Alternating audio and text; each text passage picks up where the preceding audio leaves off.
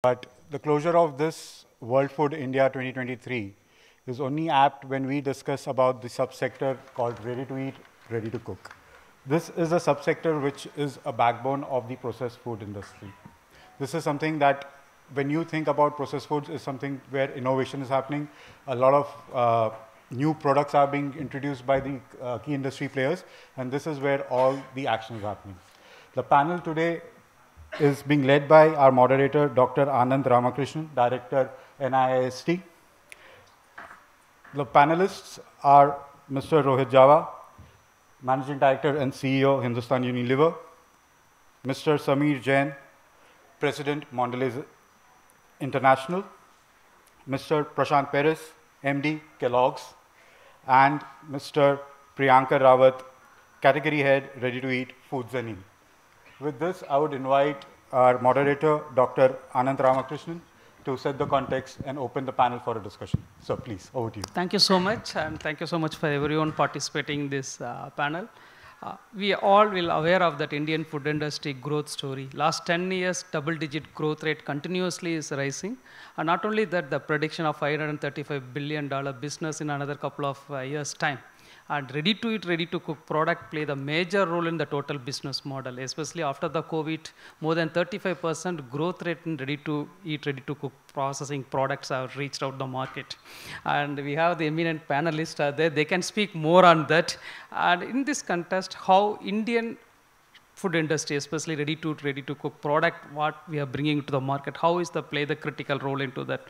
First, I will request our Rohit Java sir is a MD CEO Hindustan Unilever Limited, and we wanted to know making RTC purposeful, sustainable, and science-based system. Please, your thought about that, sir. Thanks a lot, Doctor. Good morning, everybody, and thank you for being here. Really excited also to be participating in WFI over the last 3 days. It's quite an epic event. It's our second time here, and it's become bigger in scale. Quite excited to also be here on the third day. So I'll just speak about 10 odd minutes or thereabouts on ready-to-eat, ready-to-cook, but mainly more about food processing and how we see that from HUL and how we integrate purpose, sustainability, and science as sort of an approach. But I will first start by a little bit of context because I think food processing as a whole, the reason we are here is it's a pretty important driver of the economy, given that it's so closely linked to the agri-economy.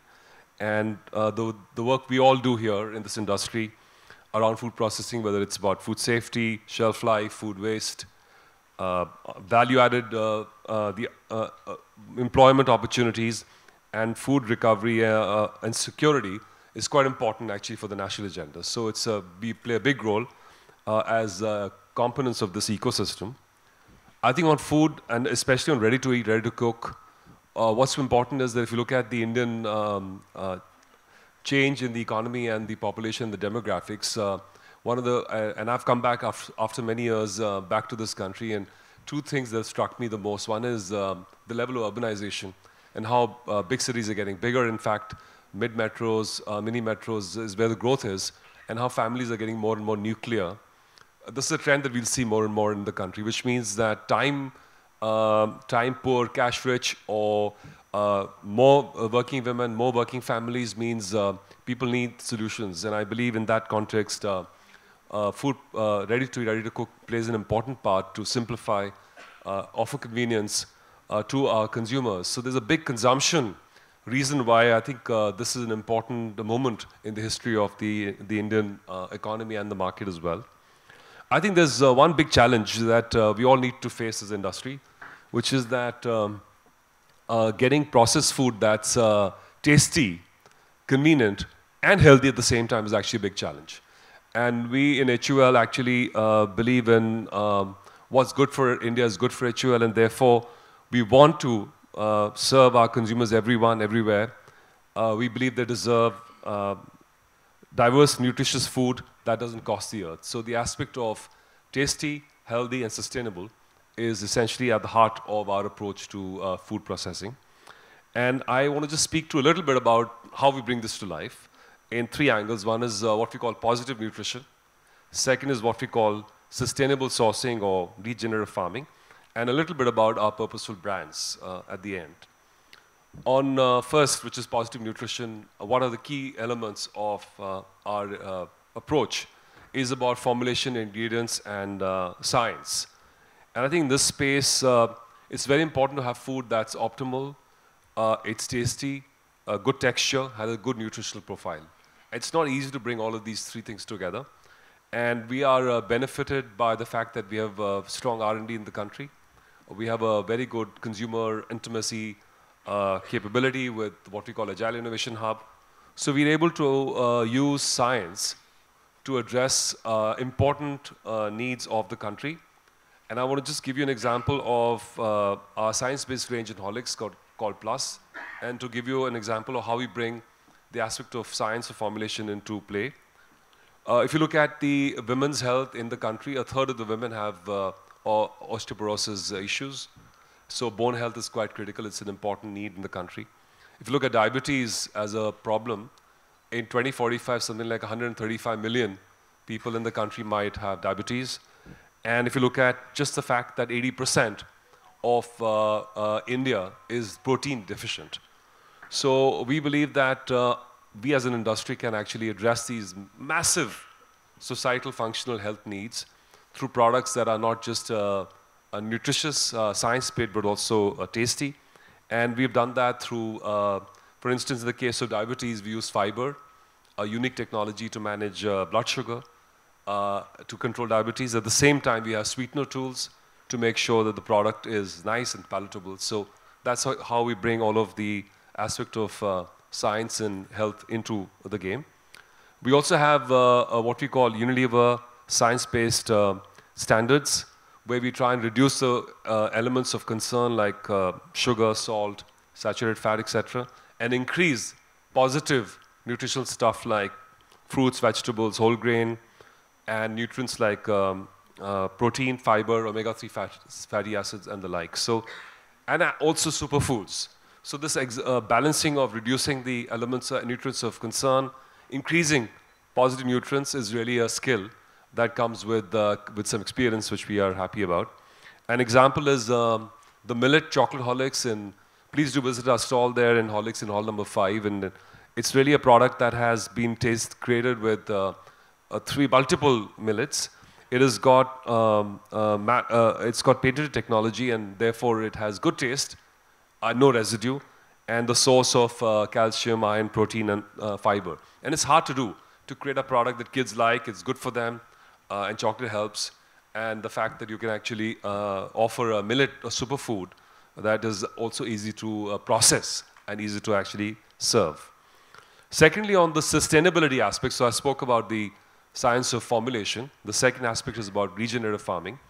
And if you look at food, when we build food in our industry, there are lots of issues like packaging waste or energy consumption or emissions when we transport food from place to place, water. So how do we actually address all of this? Important responsibilities we as companies also have. And we've been working in many aspects of the value chain, for instance, on plastic and on emissions by local sourcing, etc., to make sure that the sustainability footprint of our food is good. Now, here I want to give you an example of tomato, which is a product we put in our ketchups. We are working very closely with, for our main crops like tomato, tea, chicory, and milk. We work with farmers, more like 125,000 across the country, but specifically on regenerative farming in tomato. So we have an exhibition in hall number 14 that shows you how we are now working with Sahyadri Farms in Maharashtra. It's a public-private partnership. We source 80% of our tomatoes from them. We've worked with them to create good practices of sustainable agriculture. How actually, and I was fascinated when I learned more about that the soil actually, over a period of time, through excessive chemicals, loses its ability to yield. So, and over a period of time, if you do nothing, that soil will become barren. So we have to, it's in the interest of the farmers to keep the soil alive and use the microbes in the soil to effectively create the nutrients that go back into tomatoes, that generates wholesome tomatoes, which we can use in the products, and also makes the soil high yielding. And we can offer the farmer the right price because we don't have any middlemen. We're sourcing locally. It's a great example, I believe, of what all companies like ours should do when it comes to creating a full value chain that benefits the producers all the way to the consumers and, of course, the industry. I want to close with the final point on purpose. And big brands have a responsibility to also send the right message. So our brand called Boost does promote women's cricket and healthy and energy. And Harmanpreet Kaur is our brand ambassador. We have also invested in scholarships in women's cricket in an academy called Coaching Beyond with Ravi Shastri, etc. And I know since World Cup is in the air, that would be a great example to give. And on Horlicks, we use our rural entrepreneurs to spread the message of nutrition through Mera Poshan, Mera Gaon. And these women entrepreneurs, we have 200,000 of them in villages that is 80% of the rural economy. And these women, and I met at least one, who is, it's an amazing thing. And these women are like entrepreneurs, they build businesses, they sell HUL products, but are also the beacon of change in their communities.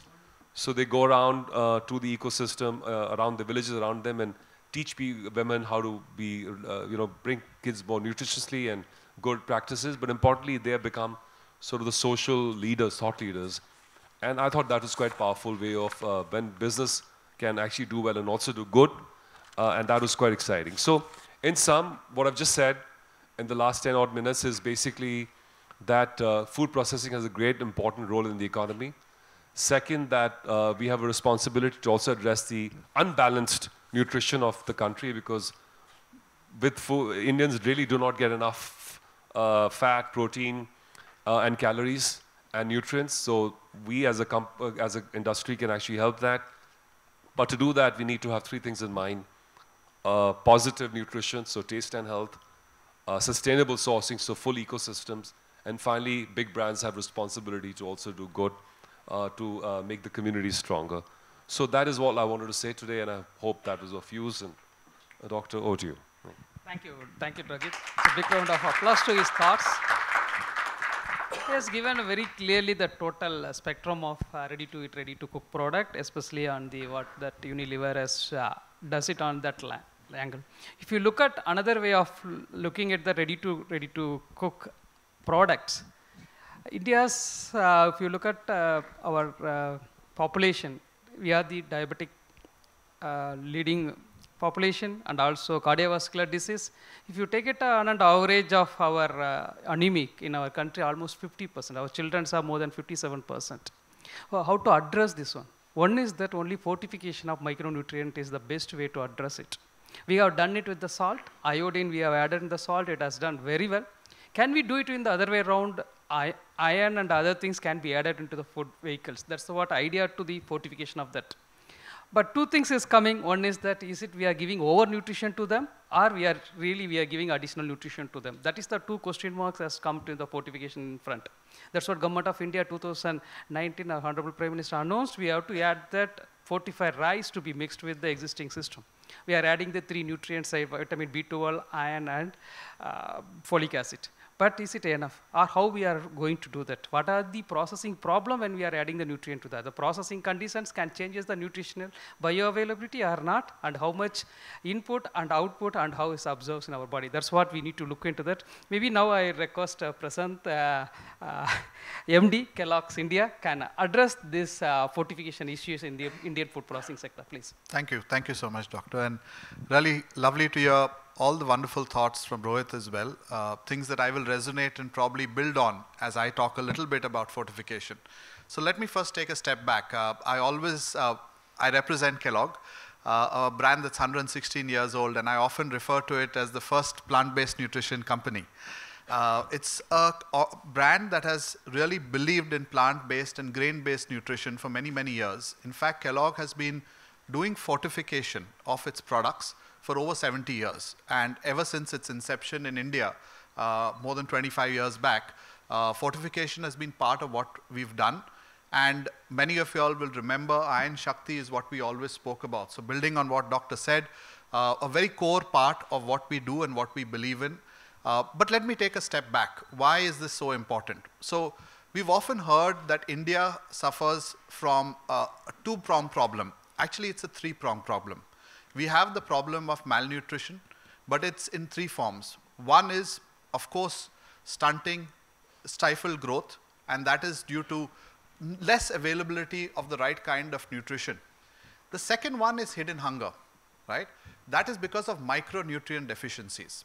And the third one, of course, which is becoming more prevalent over time, is over nutrition, which is leading to obesity and various other non-communicable communicable diseases, whether it's diabetes, we've spoken about it, heart issues, plenty of them.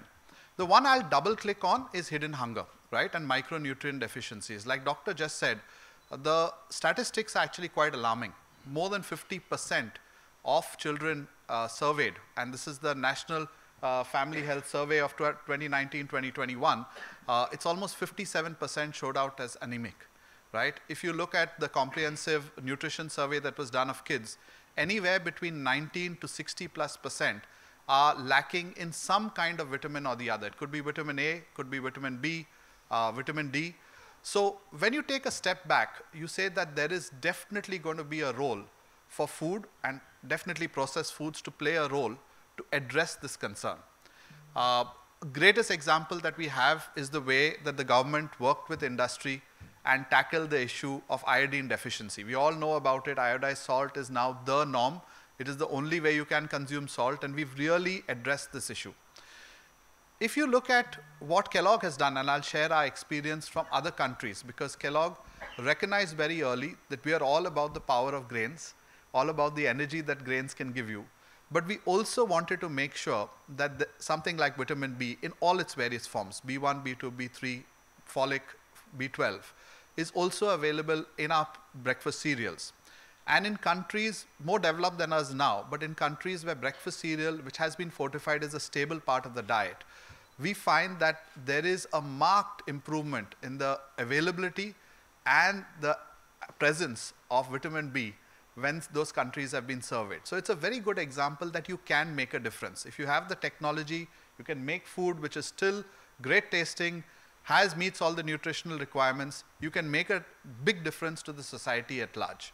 So we've been doing this. We've been fortifying our products right from the beginning, as I said, whether it goes with iron, with various vitamins and immunonutrients that we have in India. And my urge is for us to continue to work together. It's an evolving space. It's a space where you learn more. The more you do, the more you learn. Bioavailability is a big issue, right? So it's one thing to put it in, but it's the other thing that can it be put in a way that the body can absorb and get the best out of it. Also, the point is, which products do we do it in, which ones, and the government has taken some very good steps to nominate certain categories, whether it's wheat, rice, oil, salt, as carriers of some kind of nutrition, and then others like cereals, which is, as I said, a staple product meant to be this where you start your day, as also one of those possible carriers, and we are very happy to play our role. Our entire range is fortified, and we also make sure that it is split. Just like Rohit spoke about how the specific needs for women, we've looked at whether it's kids, then it needs some additional fortification of calcium and zinc over and above what we provide in cornflakes. We provide something additional in our kids range, right? And I think when you put it all together, the industry is looking for that direction from the government on which food products can go in which direction. But more importantly, I think we are moving into an era where India is definitely opening its eyes to nutrition, right? The need for nourishment and nutrition is becoming more and more prevalent in the country. Consumers are willing to listen. We're seeing the kind of traction that new foods and superfoods, like we call them, like millets, is making in the country. And I think we can come together as an industry and make a positive change with fortification as well. Yeah, so that's what I want to say. Thank you. Thanks, Doctor. Thank you so much, Prasad. See, we heard from the Rohit to Prasad about ready-to-eat, ready-to-cook product and the fortification. But when it reaches the consumers, it passes through so many phases. One is the digitalization in the food sector itself. Because after AI, ML has come into the play, the digitalization is going very, very rapid phase. One is the traceability. We can use the blockchain mechanism to traceable. When the food is coming to, our food product is coming to your table, just scan the QR code. You know that who is the farmer is cultivated, which time is cultivated, when is it transmitted, and who has done, and where is the trading. Everything you can know yourself. That is the way we are looking into the future of the food technologies and future of the market is going on. What are the tools we can use to make this is the most sustainable manner? I request Samir Jain, President of Mondelez, can explain about about that. Along with that, AI, how you adapted in your industry also, you can touch upon that. Thank you, sir. Please go. Thanks, Doc. I think just to talk about Mondelez a little bit first, I think we are in this country for 75 years and had the privilege of introducing the unique taste of chocolate in India. I think we're still known more by the brand names which we have, which is, I think, Cadbury's, the Dairy Milk, Silk, Gems, and Nutties, you know. And many people still don't know Mondelez as a company, but our brand names really talk about it. We are in the business of getting happiness into people's life. I think whether you are sad or whether you're happy, I think a chocolate really uplifts the mood of the people. And it's pretty much endorsed in a campaign which says, kuch acha ho jaye and kuch meetha ho jaye, you know. So over the years, this is what we've been bringing to the consumers. I think just to talk briefly first is talk about a journey. Our journey is really driven by a purpose, a very strong purpose which we have, which is to empower people to snack the right way, which means basically building a snacking world which is good for people, kind to the planet, and is deliciously fun for everybody out there. Now, what does really snacking right mean? Snacking right means that right snack for the right moment and made the right way. Right snack means we have a huge bouquet of products, right from indulgent to wholesome. So it's not only about, it's also about nutrition, it's also about balanced with the also a desire to indulge. So this is all about the right snack. Right moment being with the consumers at every occasion, and both emotionally and physically. And the right way is basically ensuring that it's made in the sustainable way and employing good practices. And to just, this is the point which I think Rohit was talking about, we owe to the society. So we have a huge program around Cocoa Life, where we work with the farmers to ensure that they have a living wage. And this is across the world. It's not only about India, it's across the entire world. No child labor on the farms. Make good practices at the plants. In one of our plants in South, in Sri City, 54% of the workers actually are women employees, you know, and this is really industry standards out there. And these are women who have basically just passed from 12th, girls basically just passed from 12th standard and how they've come into the workforce. And when you go and listen to their stories, it's really emotionally touching when you go and listen to them as to how working in a plant has really changed their lives. Coming on to the whole thing around technology, I think technology today is all encompassing and digital, right from the way we design our products, right from R&D to manufacturing to distribution, sales and marketing, and I'll talk some bits of it. In the R&D, we have a big center in Thana and where in Bombay, where basically we have now virtual reality to experience, to have consumers experience our products. No longer we have to go to people's homes and, you know, to test our products. So it's all using augmented reality and virtual reality. I was at the center recently, you have these headsets out there. It's really at a different level, which we have been using this in the design of our products. In manufacturing, I think if we look at the manufacturing lines, they're running at a speed of almost 1,200 tablets a minute. So we have image recognition out there, which can sense any small defect in packaging or any small underweight. You're talking about a 10-gram product or 13.2 grams to be precise. Even a small variation in the grammage, the whole system senses it and throws it out of the packaging line. The warehouse we have in the factory is a dark warehouse manned by drones out there. So the stock goes inside. You order basically what has to be going to a truck, and the stock comes out automatically to be loaded from the pallets to the trucks out there. So absolute state-of-the-art manufacturing. Distribution, our products are very sensitive to temperatures, you know, so we are monitoring now the temperatures right through a cold chain, from manufacturing to distribution. So at any stage, if the temperature drops below recommended one, the system automatically throws alerts on that there's some problem in the supply chain. Distribution is at the heart of any CPG company, and I think covering more stores is one of the mantras for every CPG company, and that's true for us also. Now, how do we identify which stores to cover and where to cover? In India, if you look at, we're talking about 600,000 villages to go. That's physically impossible in a very short span of time to cover all these villages. So how do we prioritize? So we are basically using technology to determine which villages to first go, and these are on the parameters of economic prosperity, on vehicular traffic, on social development, on all these bases. We prioritize which villages to go in urban centers using traffic data and all, to which stores to go using Google, Map My India and other service providers. So there's a big role out to play. Once you reach into a store, you know, our products are put into visi-coolers. So again, there it starts from scanning of a cooler, using image recognition via a small handheld device, which is the same mobile phone. You can scan the entire refrigerator, and it tells you basically which stuff is not kept properly out there. And we are going to move to a scenario where eventually even what to place the order for the visi-cooler comes from the image recognition out there. So we were working on technologies out there.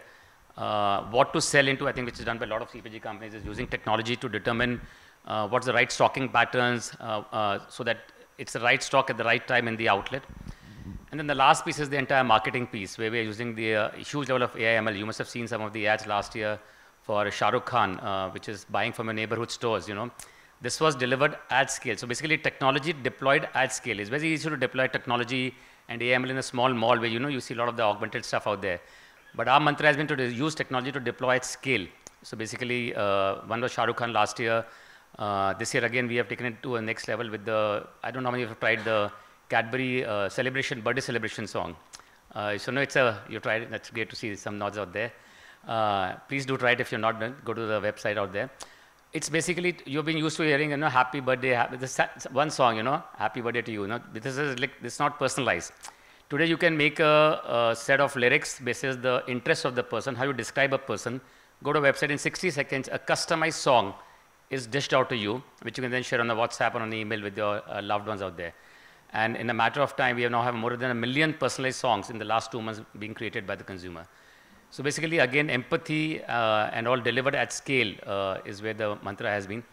So the technology, as I was telling earlier, is basically right from all elements. Sometimes you think that technology is only a limited aspect, but manufacturing today and food today, and is basically industry today is using technology and digital right from the end to end. And this is also important in the context of tracing of products now. So for example, if something has to be recalled back, how your packs are labeled should be making for easy recall from the marketplace. I think that's the next step which we are taking forward. So I think these are the things which we have been doing. I think we're really excited to be in this industry. We do believe that the future of the country for this industry is really bright, and we are seeing strong growth. And given the momentum which is there and the entire changing demographics, the income profile of consumers, the convenience which a consumer is seeking today, nuclear families, all this lends very nicely to the growth of these industries. So hopefully good flavor we have given you of the technology aspect of the industry. Thank you, Samir. See, if you look at market scenario of ready-to-eat, ready-to-cook product, in Indian market is urban and rural, and is penetrated. This food product, if you go to small village also, you can see the packet of chips or biscuits everywhere now penetrated like anything. So we like to hear more from Priyanka Rawat from the category head ready-to-eat division, foods and ink. Please, you can explain current landscape and opportunities. Yeah, thanks, Doctor, and good afternoon, all of you present here. Yeah, ready-to-eat is a segment which is fastest growing segment in India because of its convenience, a food which is ready to eat and ready for the immediate consumption without doing any pre-processing and any work at home. So basically, we Food Science started with one factory, one product and one customer. Our product was spray-dried egg powder, which we started in 1967, and we were supplying to Indian Airlines during World War II. So then after we shifted the entire business into fruit and vegetable segment, where we get into different frozen fruits, thermally processed fruits and vegetables, and different type of products like aseptic technology in India. And now we are getting into Tetra Recard, which is something very different and powered by Tetra Pak. And this is the first project we bought is in South Asian market. The reason behind this was my basic background is related to RT since long years, and during my work I have observed that people are facing with some taste concerns with the products which is being thermally processed in different formats, since we are also doing the cans and pouches in our facilities. So to eradicate this concern, we bought into Tetra Recart, which is literally very sustainable in terms of packaging. It is being sourced from sustainable sources, and this is the world first FSC certified carton. Since till now we were able to see beverages and milk in Tetra Pak, and now you can see ready to eat meals, soups, curries, gravies, pet foods, baby foods, all in that format. There you cannot find any thermal load in the process, and this is also helping us to handle the product, carry the product, because the can which is very heavy in weight, and the Recart is having very less weight, and transportation, which is a big challenge for us, can be eradicated through this process and technology.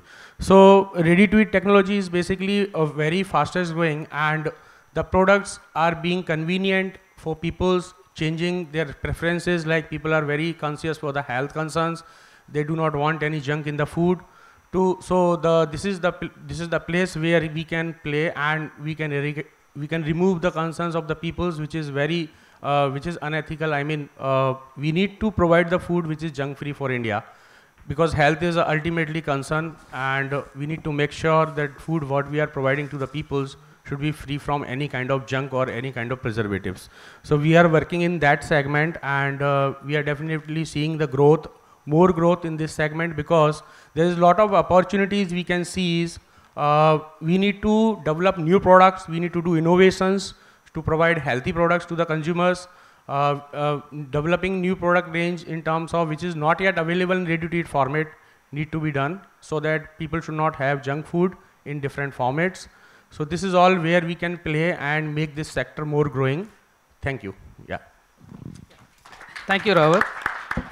Now we'll go for another 2 rounds. One is the issues faced by the ready-to-eat, ready-to-cook product, then the opportunities in that concern one. If you look at the issues, mainly ready-to-eat, ready-to-cook product is a packaging. It's how attractive a packaging. Most of the products sold in the supermarkets and all, how where you keep it in your product shelves, and what is the color, and color is depends on the personal choice, and how is the designing of the packaging, everything is come into the place. Second one is the labeling. The claim, after 2018 regulations, FSS said the claim should be validated. Lot of claims has been raised, but how you are going to issue that one, and then all the regulatory issue along with the supply chain. The callback, whatever Jain has mentioned about that, if it's something happen in the product, it reaches the consumers at the last level of the marketing chain, how to call back in the Indian system. So these are the issues faced by that. I request from the Rohit sir, anyone, are not limiting to this, any of the issues faced by the ready-to-cook product segment. I think the challenge of finding the right balance of taste and health or nutrition is a tricky one, because you need to make foods palatable. At the same time, you need to make sure that they're nutritious, and this is an important work stream that takes time. So I think we just as an industry need to have patience, that we have to keep reducing the elements or nutrients of concern over a period of time, like salt, sugar, etc. And every year we should get better. As we do in HUL, we now have more than a third of our servings are what they call have positive nutrition, which means things like good nutrients or superfoods, and that has been increasing quite. So, but it will take time for us to get to the sort of the ideal. So I think this journey, it's a journey and not really a destination. We should have more patience, but all of us must continue to work towards creating that great optimality between taste and nutrition, and with the with no harmful impacts to the consumer. Prashant, not only limiting to fortification, the whole segment, please. No, I think, like you said, for a nutrition out set of products, right? What we would love to see is a lot more partnership and support. I keep making this point that, we are seen, unfortunately, if I take breakfast cereals as a category, as a little bit of a high and premium end category, which it shouldn't be. From a taxation point of view, from a support point of view, because actually it's meant to be an everyday food. And if we can get that support, there is a lot that this category can do for consumers. It's convenient. We spoke about convenience a little bit earlier. Just a bit of a statistics, almost 40% of people, when we've done a survey, actually skip or skimp on breakfast, which means they're either not having it, so kids are running off, everybody's in a hurry in the morning, or they're having something that's suboptimal. And when I spoke about the 3 kinds of malnutrition, skipping and skimping definitely is not the right thing to do. So we play a big role over there, and actually one of the things we always encourage, even more than just our category, is saying kickstart your day with the right breakfast. And of course, we do believe that Kellogg's is absolutely the best breakfast to have. But it's about supporting some of these causes which actually lead to proper nutrition for the community at large. So I think that's one area of big support, and I think if regulators can work with us to simplify regulations, simplify claims so that the right claims can get to consumers, and also not have so many changes, which keep on causing problems to the industry, that always helps. Yeah, that we do understand, but other side of it, lot of compliances have come. We have to go with the codex. What time to time they're changing. We also has to change in our Indian scenario. Thank you so much, Samit Jain. Anything which are the challenges we have? I think if I look at from our industry perspective, I think one of the biggest challenges is getting a proper cold chain in the system. So unlike the Western world where the retail environment is very sanitized, it's all cold chain, it's modern trade led. India is still a very traditional trade-led market, you know, where there's almost 9.5 million mom and pop stores, which form the backbone of the Indian retail industry. And modern trade and e-commerce is a very small portion, still at about 20% odd. Now, our products typically, and most of the products will also need a temperature stability as they travel through the cold chain. So while we're able to ensure that when they move from a manufacturing setup till the warehouse to a distributor is all cold chain control, if we really have to make our products widely available to the entire length and breadth of the country, we need to ensure that there's a good amount of cold chain which exists. It's expensive to develop the cold chain. We have been investing over the last many years into this in this area, but that still limits the reach of our products. So I think one of the things is that how do we accelerate the cold chain in the retail environment, and whether we can jointly participate in some effort from the government side is something it will be interesting. So I think that's the single biggest, I think I can say, apart from what Rohit and Prashant have already said. Thank you. Rawat? Yeah.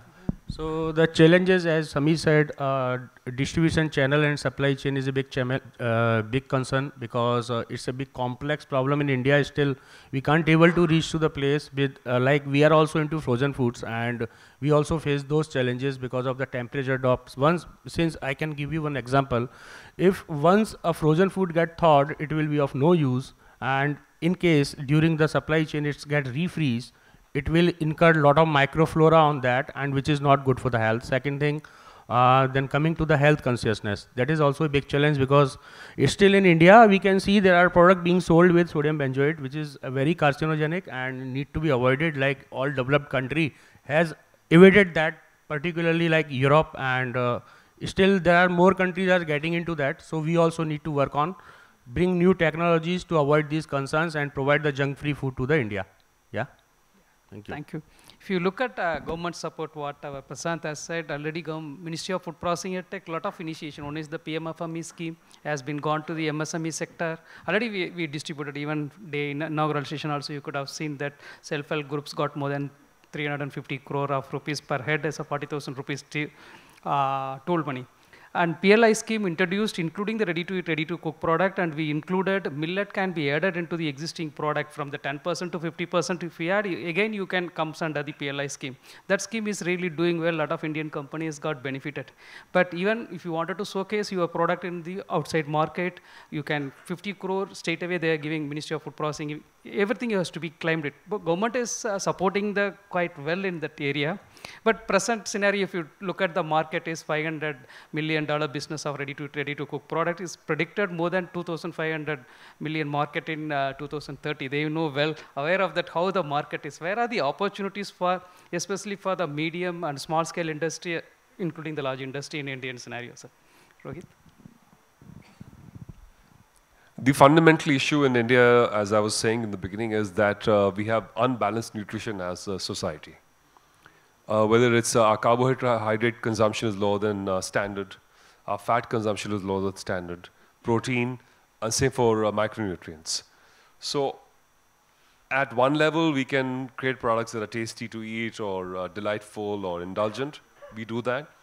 But the real main spine of the food processing industry should be to lift the quality of diet by science and technology and with all of the aspects of supply chain, so consumers get the value add where their diets could be better without compromising taste. So I think that is where we should get the highest amount of support, whichever scheme is appropriate for that purpose.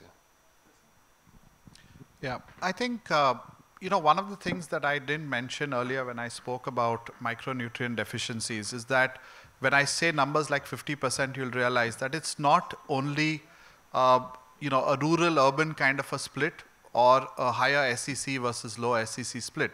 It actually is deficiencies that we see going across the spectrum.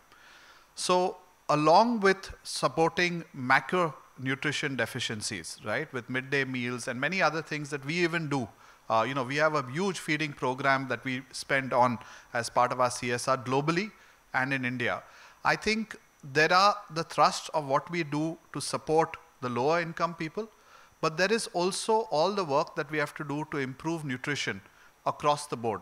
And I think if we can have more support, more incentives for companies which are going nutrition out, right? Whether it's in the form of usage of millets, and they are a little more practical. So there are some opportunities that have been offered. For example, you know, if you use more than 70% millets in a powder form, some of those opportunities are very impractical, right? So if the government can support with things that are more practical, because the point that Rohit made earlier, and anybody in the food industry will always tell you, you can make a very healthy product, but if it doesn't taste good, it's of no use, because nobody's going to consume it in the end, right?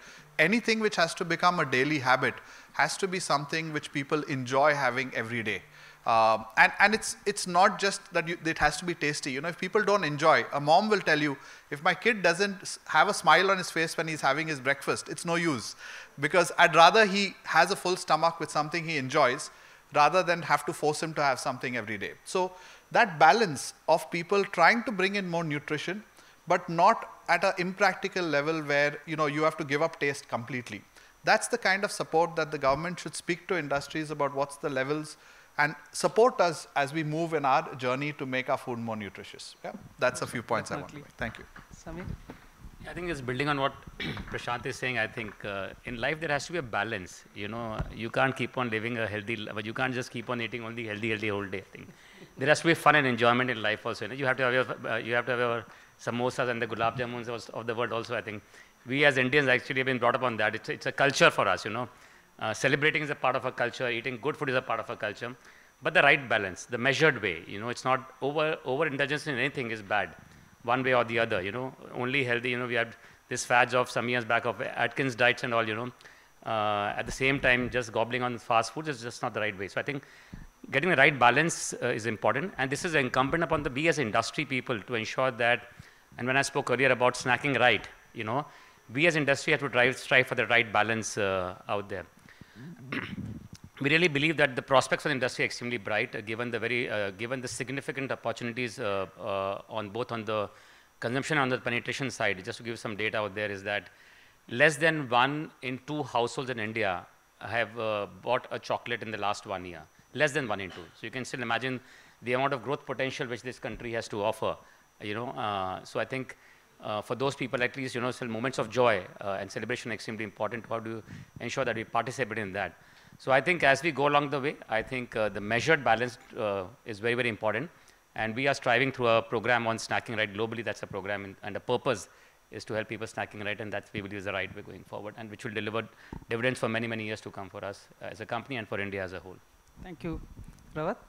Yeah, so there's a huge opportunity in India to develop this segment and get it established at different level, like e-commerce platform by which we can provide the product to every person of India, because still it is growing, it's not yet established well, since in rural areas there is no e-commerce facilities available as of now. And second thing is innovative packaging, by which we can get into something by which we can formulate the products at different level to preserve their attributes and the quality. So these are the things which is very important, and in the end, yes, indulgence with the food is very important factor. If we will not liking the food, there is no meaning of having it. Whether it is containing what kind of ingredients, a different thing. So there's a huge opportunity in this segment to grow more, and yes, this segment is growing fast because of it is making the life easy for the peoples, and it is very convenient to have in short span of time. This is a busy lifestyle. Urbanization is a key factor driving this segment. Yeah. I think just last point. I think just to add on. Yes, please. I think as a culture I was talking about earlier, I think the food in this country is absolutely at a level which no other country in the world can claim to. We can have probably a different breakfast for 30 days without even repeating it, and that's the richness of our culture and the food, and that's why we're excited about this industry a lot. Thank you so much. I really, all of you agree with you enjoyed whatever the panel members told, and we have a couple of minutes if you have any doubt. Only 2 questions. 1, yes, please. Raj, give the phone, mobile, this mic. So I think first of all, thanks for the very interesting session. We got a lot of insights. I'm Puneet. I represent the Food Processing Sector Skill Council. So a bit of a government aspect comes in there. I think it is a wicked problem, and I would agree with Rohit to an extent that that balance between nutrition and taste is something which is a trade-off. And food can never become a pill or a medicine. You know, we have food as part of, you know, our memories, our ethics, you know, our growing up memories. Quickly, sir. So what I would only say is, how can we look at this perception of ready to eat and ready to cook food, which gets palatable to the generations? I think the new generation is adopting it, but there are a lot of misconceptions about it also, in terms of ready to cook and ready to eat. So, you know, how about the advocacy aspect or everything with the industry coming in together? Thank you, sir. Anyone who wanted to? I'll take that question. I think what you're talking about is, as you said, how do you get that balance? And Rohit mentioned a couple of points, and I would also add to that. For example, over the last few years, we have reduced the sugar content in our products, significantly. Now, of course, that's not a driver of consumption. So we don't go about telling kids that, hey, I've reduced sugar, because kids are not going to have it because, you know, the Chockers has less sugar. But we've done that on our own, and I know both the other organizations have done so as well. So as an industry, I think once the issue has been flagged, you are finding the corporate responsibility kicking in and people taking the steps. It is going to be taken in small steps, because if you swing the other direction, like I said earlier, you can remove all the sugar, but then if the kid doesn't have it, your purpose has been defeated anyway. So that's a small example of how industry, I think, is already coming together to address one of the issues you're referring to. Thank you, Prasant. Anyone last question? Anyone? Yeah. Quickly. We spoke about nuclear families over here, but can we have some light on nuclear farms also, and how are we going to address it in 2030 or 2050, where there will be we will be in need of adequate amount of the input to have all this subsequently, and where are we standing right now on this prospect? Anyone? Or I'll. Well, not specific to a nuclear farm, but I think like we are driving the concept of how do we basically increase the cocoa production in India. I'm talking about from Mondley's example, which we have. We import as a country almost 85% of our cocoa requirements, you know. But we have, cocoa is a great product to go as a multi-crop, you know, and it can add to the farmer's income. So it goes very well with the coconut plantation. It goes very well with the palm plantation. And Government of India is putting a lot of emphasis on the palm plantations to reduce the import edible oil dependency. So we are now trying to work with the larger companies and with the government to see how we can get multi-cropping in a big way. So, you know, and that will basically increase the, reduce the import dependence and significantly add to the farmer's income. From a study, we figured out that it's almost at 30,000 per acre, you know, to the farmer's income. So I think while they're nuclear farms, but the concept will be that only work with one farmer, but try and work with the cohort of farmers so that you get the benefits of scale and size, you know, when we do it out there. So that's an example from our company. Thank you. Thank you so much. Anyone can addition? If you look at all of them touched one point is the consumer. Whatever the company they does for the profit and that, or everyone touched one point is consumer. The consumer is like 100 years back, we have taken food for nutrition, energy. 50 years back, we started taking the food for the nutrition. Now we are taking a food for soul. We wanted to enjoy what the Samir is telling. We wanted to enjoy the taking the food. That's what you can see the weekends, restaurants, everywhere. Now it's a part of our life, enjoyment, how we are going to mall and all. Food also be there part of that. Recently, we took the study on how the food habits is behaving with our brain. We put the fMRI. It very clearly says when you enjoy the food you are taking, your brain blood flow is increasing multifold.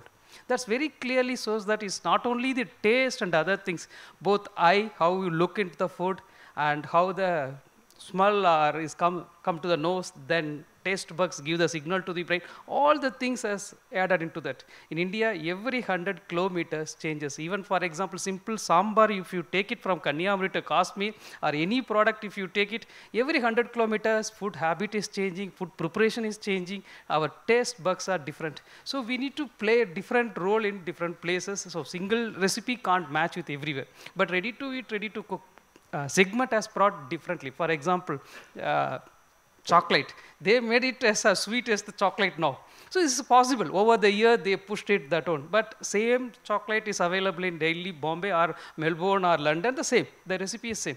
That trend also is now coming. Earlier, we can't get the idli dosa in Delhi. Now it's everywhere available. In South India, if you go, you get the chapati and all. So we are changing. Because of digitalization, boundaries have go. So we are getting all the product and everywhere. Hope this segment will go a little bit further down. Our traditional food product also reach out everywhere in the globe. Thank you so much for participating in this wonderful session.